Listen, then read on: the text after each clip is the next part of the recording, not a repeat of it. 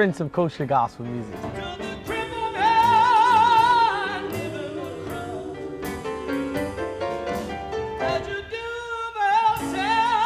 Mahalia Jackson was the queen of gospel music, and they see me as the, I guess, I'm carrying on her mantle.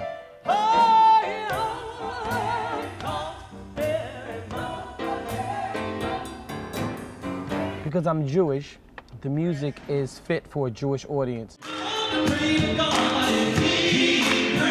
Come together for an event of celebration as opposed to hating each other and coming to disagreements.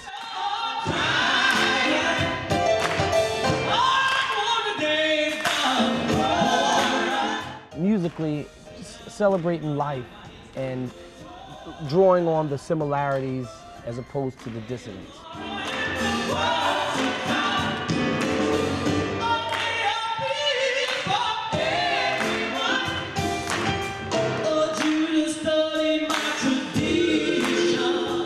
With some people, it's a novelty. With us, it's the way, my music represents life, art represents life, or life represents art. And this is our art from our soul to really bring people together.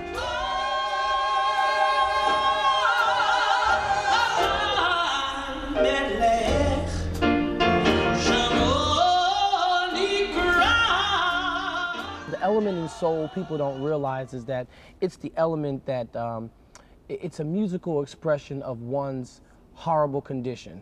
For instance, when slavery was here, that period, soul was created then.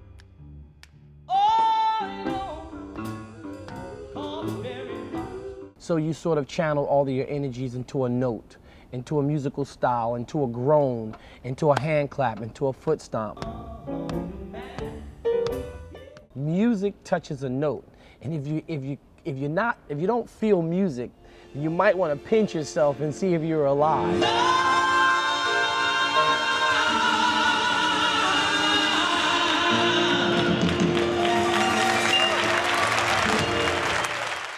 In Judaism, we plant a tree, but we don't plant the tree for ourselves, because it takes 30, 40 years for a tree to actually grow. And now I see about planting a tree for the future generations, for the generations to come. So then that's what it really means to love thy neighbor as thyself, or to love thy brother as thyself. You're doing something for someone else that'll benefit them.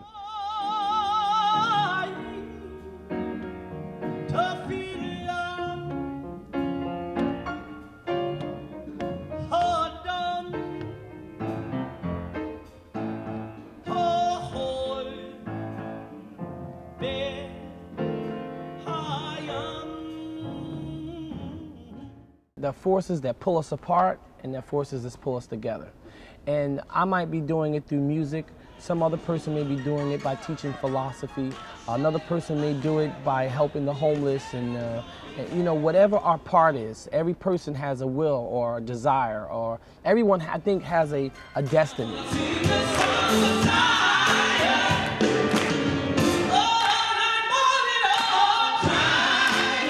So this is, my mark on society, giving music that's meant to bring people together as opposed to bringing them apart.